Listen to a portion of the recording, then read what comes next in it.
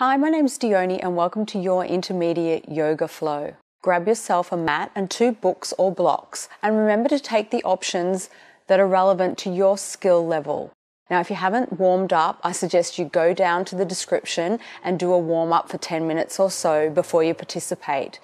And if you haven't subscribed yet and click the bell button, do so you don't miss a thing. See you on the mat.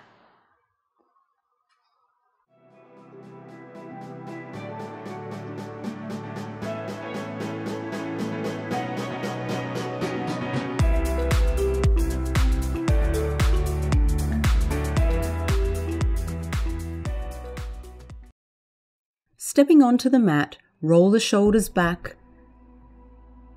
Moving to the end of your mat, make sure your block's nearby, taking your feet hip-width apart.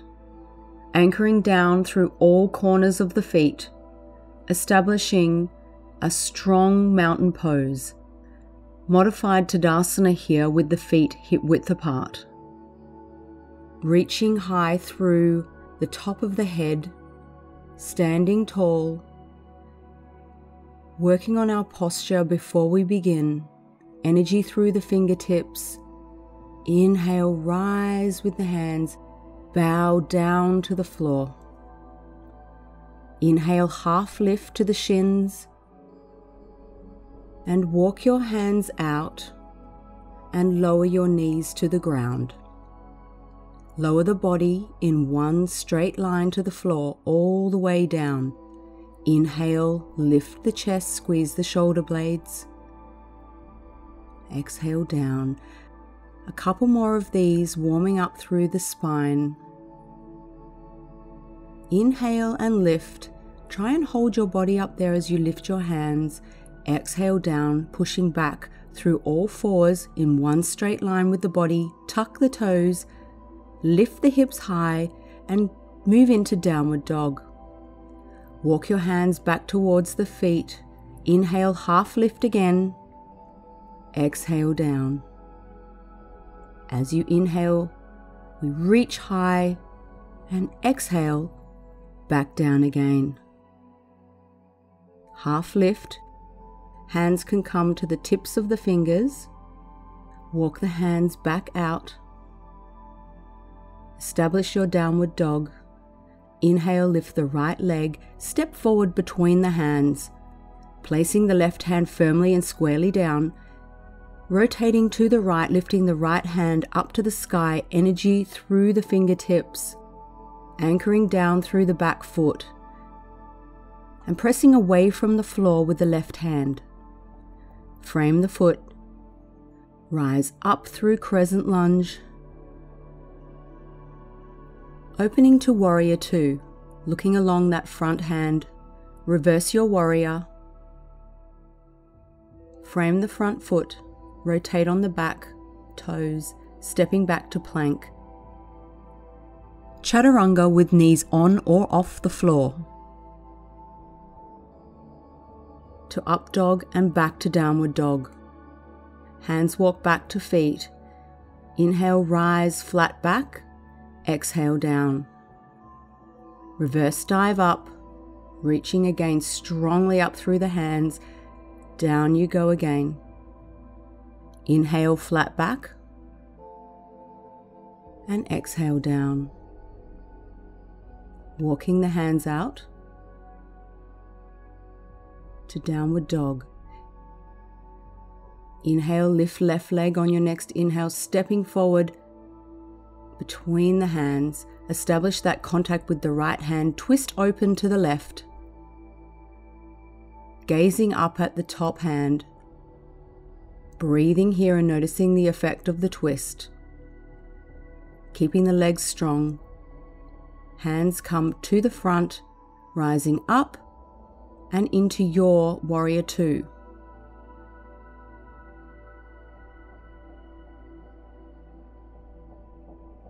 Reach forward, reverse your warrior.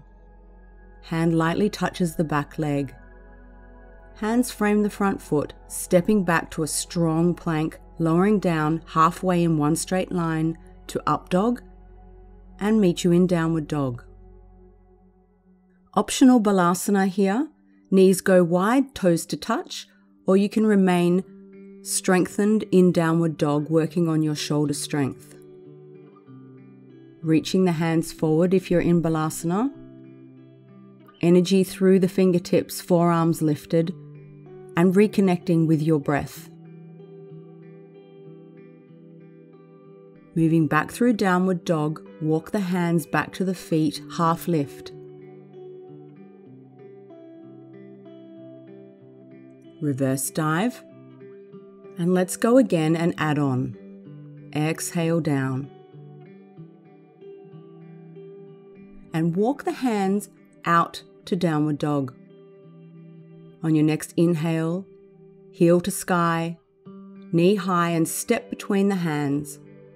Touch the floor, coming up to prayer position with the hands, stabilizing yourself, engaging the core, rotating first to the right and then placing your left elbow on your right knee. Over to the thigh, twisting with every exhale, perhaps a little more.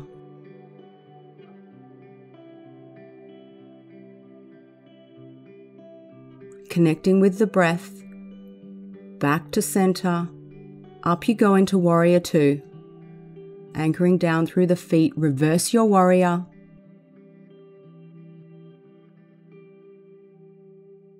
Reach forward into side angle pose. Open the arms up as you breathe, circle the arm around, try not to slump into the right thigh.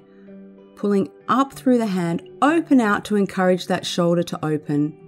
Let's take a half bind here. Top hand reaches around to the crease between the top of your thigh and your hip. If you're feeling balanced, take your gaze up to the sky. Hand presses in on the inside of your shin and open up back to Warrior Two. Circle the hands, frame the foot, and step back into plank. Take your right hand to the center of the mat. Vasisthasana, side plank. Top hand reaches high, hips stay high. Option to take left heel to right inner thigh. As you return to plank, keep the left leg high and press it up to three-legged dog. And dive forward. Thighs are off the floor in your up dog. Roll through the feet back to downward dog. Walking the hands back, inhale half lift. Rise up. And let's dive straight back down to the other side. Half lift. Walking forward.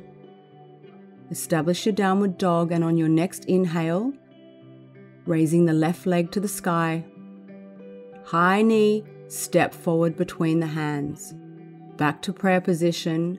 You're turning to the left, rotating from the waist first. Right hand to outside of left knee. An option to open up the hands if you like.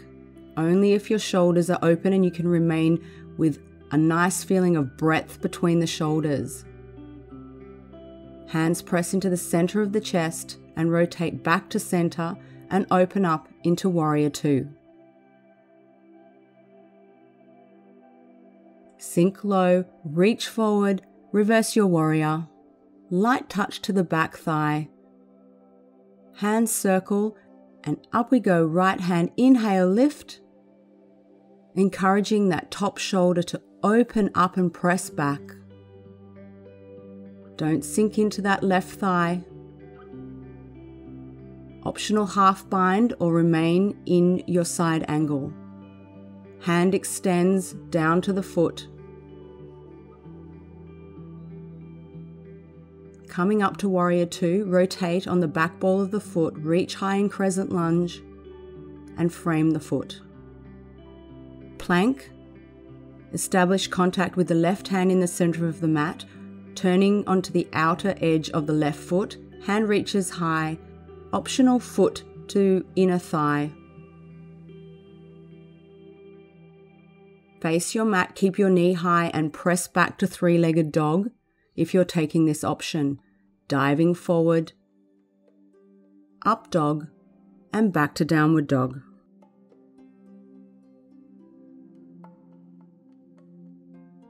Having a few breaths here. If you didn't take the other rest, I encourage you to come down into Balasana for 5 breaths here.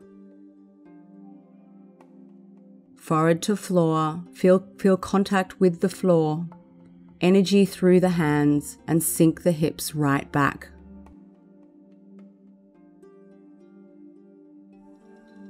From Balasana, going through downward dog, hands return back for a half lift.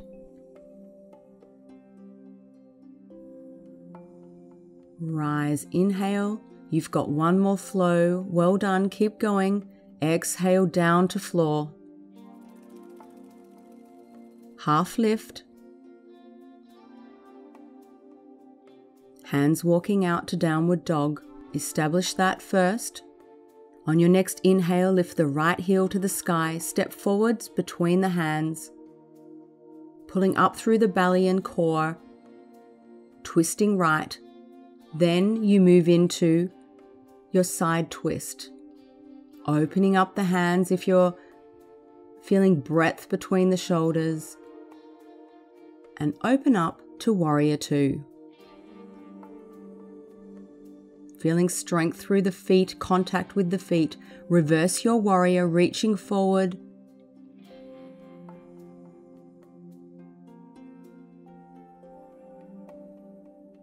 Into side angle pose. Circle around with the hands if you need to open up through the shoulders or move into your bind. Only moving into a full bind if you can remain open and wide through the shoulders. Back through side angle. Straightening the front knee, hips move back, triangle pose. Energy line right through from the lower fingertips up through the top. Turn to face the leg and move into pyramid pose. You can shorten your stance to make it easier. Reconnecting with the breath, softening down with every exhale. Using blocks under the hands if you need extra support. Taking your time here. Bending forwards, moving forward into standing splits. Left leg raises to the sky. If you can, connect your head with your right shin. Give it a go. From standing splits, bend the front knee and lower the leg slowly to the floor into a low lunge. Picking up your right leg, take the knee behind, moving into flash dance or stargazer. Lifting the hips high, energy through the hands.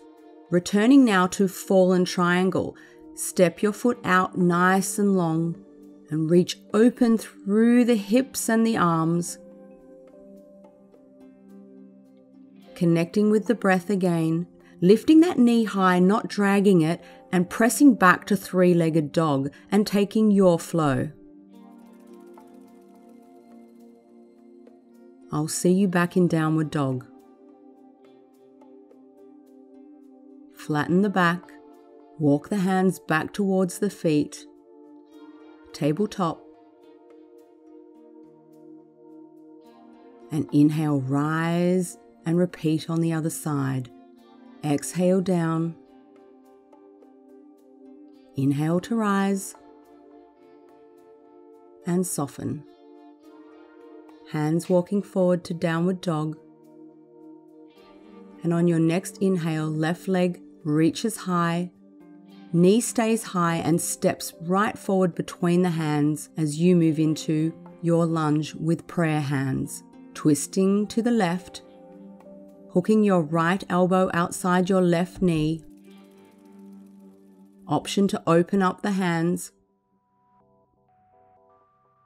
Returning back to prayer, up through crescent lunge, opening to warrior two. Reach forward and reverse your warrior. Light touch back leg. Moving forwards into side angle pose. Taking your option here of a half bind or a full bind. chest facing the back wall, keeping the right shoulder pressed back. A strong pose. Back through side angle, straightening the front knee, moving into triangle pose or trikonasana. Hand sits on the inside of the left shin, energy through the hands, and then frame the front foot and straighten the front knee into pyramid pose. Again, shortening the back leg in if you need to. Press forward, lifting the back leg to standing splits. Right heel high to sky, straightening the back leg, and gently bending and placing the foot down behind. Take your left knee, take it behind your right leg into stargazer, reaching energy through the left hand, hips high. Knee stays high and rotates to the other side, stepping out to your fallen triangle.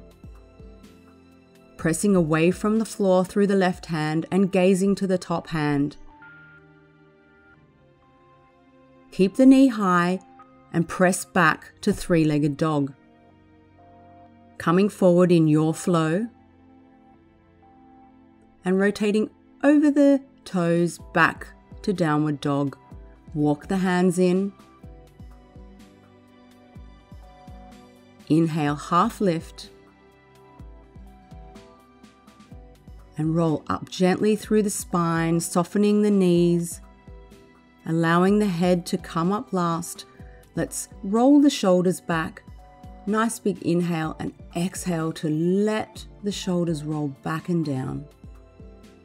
Inhale, lift hands to sky, bow forward, soften knees. Inhale, half lift. Walking hands back out along the mat to downward dog. Inhale, lift your right leg, step forward right between the hands, lower the back knee and untuck the back foot. When you've made contact with the floor, see if you can reach for that back foot.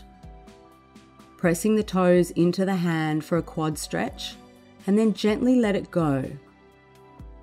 Taking the hips back, straightening through the front knee into half Hanuman. If you can keep that front leg straight and take your weight forward into full splits, or please remain breathing consciously in your half Hanuman. If you're in full splits, pull that right hip back into the socket and come back to half Hanuman now.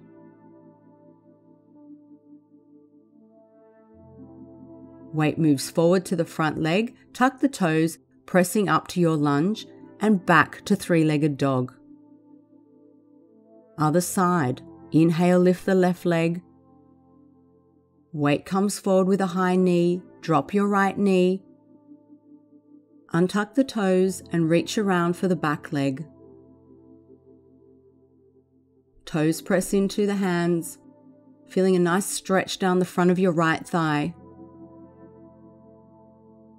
Gently returning the foot to the mat, stretching through the front leg back to half Hanuman. Hands press firmly into the mat. Hips are high and pressing forward into full splits if that's in your practice. Otherwise, you're in half Hanuman, breathing consciously. Returning back to half Hanuman from your full splits. Left hip pulled back so the hips are square. Weight into the front foot, tuck the toes and press back to three-legged dog. Placing the leg down into downward dog. Look forward between the hands, rise up on the toes, and at the end of your exhale, leap forward slowly and gently between the hands. Half lift here.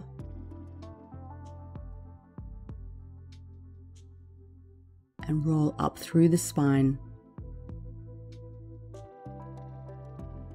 Rolling the shoulders back. And again. And moving to the center of the mat and facing the front. taking our weight onto the left leg, coming into tree pose, right heel to the inner thigh, pressing into your left inner thigh. I want you to imagine a straight line and a root system running from the top of your head right down and into the ground.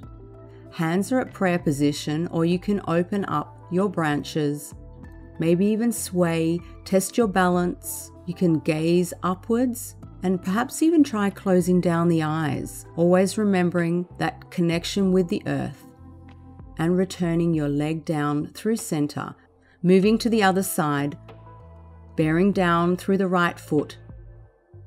Help your foot into position on the inner thigh and have that foot press into your right inner thigh. Hands to prayer, raising the hands and growing your branches. Establishing connection with the earth, down through the leg, through the heel, and growing taller through the crown of the head, perhaps lifting your gaze.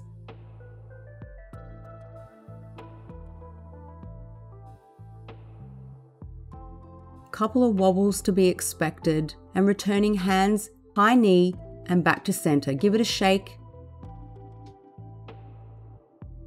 Taking out any extra tension and moving to the side of your mat. Let's lie down onto our backs. Make sure your block is nearby and you can reach it. You're going to place your block between your inner thighs. Feet are hip width apart. Make sure your fingertips can graze your heels. And you're going to roll up through the lower spine into a bridge pose. Hips stay high. You can cross your hands underneath, walking the shoulders in and underneath you as an option, otherwise just pressing down through the palms into the floor. Chest is high and wide and open, hips remain high, and then roll back down. This time, again establishing our position, taking our rise with the hips, moving up onto our tippy toes, onto the ball of the feet, and reaching underneath and walking the shoulders and the hands underneath, pinky fingers pressing into the mat. As you lower the heels, try and keep your hips as high as they were when you were on the balls of your feet. Squeezing with the inner thighs, squeezing the block, trying to unclench the buttocks muscles, and just using the inner thighs and the back to hold you up. Walking the hands and the arms out from underneath you, remove the block.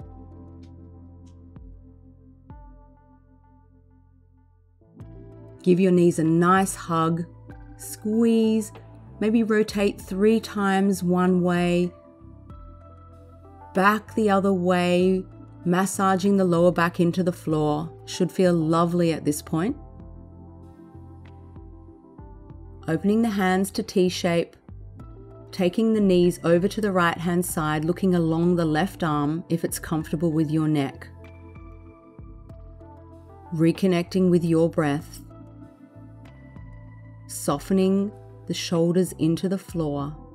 An option here for a single leg twist, holding the left knee with the right hand and the right leg is extended, and take the knee across the body. It's just a more intense stretch. Again, looking along your left arm, energy right through the fingertips.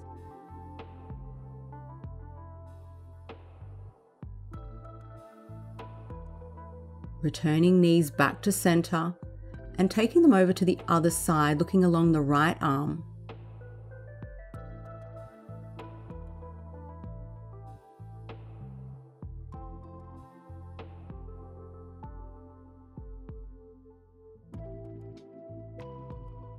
Taking your option, calming the breath, calming the mind, noticing the effects in the body of the twist. If you're taking the right knee across the chest, you still look along the right arm, noticing your body pressing into the floor, energy through that extended left leg. Everybody returning to center. Perhaps take a happy baby pose. Knees move into the armpits, at least as far into the arms as the triceps. I'd like you to try and Press your tailbone down into the floor so the back remains long. Perhaps taking a couple of rocks. Happy baby feels like such a joyous pose. Hug the knees into chest. Any last movements before you move into Shavasana? Open the body up. Take as much real estate as you need. Hands move away from the body. Palms are up and open and facing the ceiling. Rolling the feet out to the side and just relaxing the body. Assimilating all the movements into the muscles.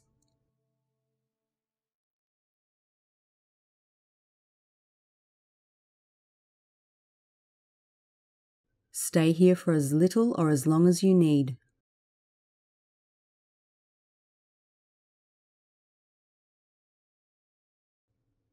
Namaste.